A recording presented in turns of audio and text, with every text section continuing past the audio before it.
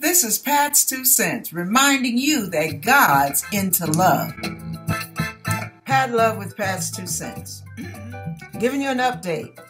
I drove all the way about 50 miles away from my house. Late at night, because they closed at 9, and I wanted to wait till after rush hour traffic on the freeway. That is no fun to me. Not in a 20-year-old car. So I drove down, and this particular company had taken a picture of the car, and I was expecting to see pearl ivory on the outside and light tan ivory on the inside. When I got there, it was gray on gray.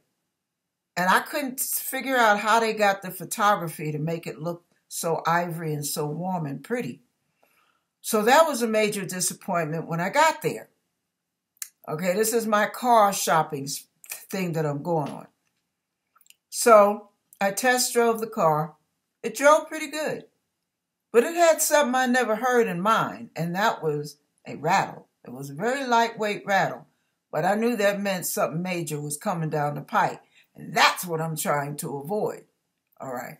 So then when I accelerated, I felt a shimmy. All that aside, when I sat down to see what they would give me, we crunched the numbers, and they wanted to give me 14% interest on 5 years. And I'm asking them, why am I getting 14% interest when my credit is 709, 748, and 809? And they said, well, you don't really have a lot of credit and a lot of credit history. And on top of that, we did things to the car. We need to be reimbursed. And that's what the lenders, they put that interest out. That's not under our control. They went through all this hoopla. So I just took my keys and took all my little paperwork and trotted myself back into my car, very disappointed. Drove my little unhappy hips all the way back home. And I had to pray that car back home because it was uphill all the way. Even the freeway was uphill. Oh, thank God the Lord helped me get home with no problems. But I'm telling you, this car hunting thing is really disheartening for a low-income senior. Very disheartening. I didn't want to tie my house up with it. So, and not only that, but I owe taxes. So anyway, we won't go there. So the only thing I can do is get a line of credit, have them finance it, or get a credit card. And no matter which way I apply, they do the little soft checks. I'm hitting brick walls everywhere I turn. So, if you guys have information about lenders that don't charge 9, 10, 15, 30% interest for a $5,000 loan, let me know. I need help. Once again, now I need information. It doesn't pay not to be rich in this country, does it? It sure doesn't pay to be low income. Not when you need credit. I thought they only went by my credit score.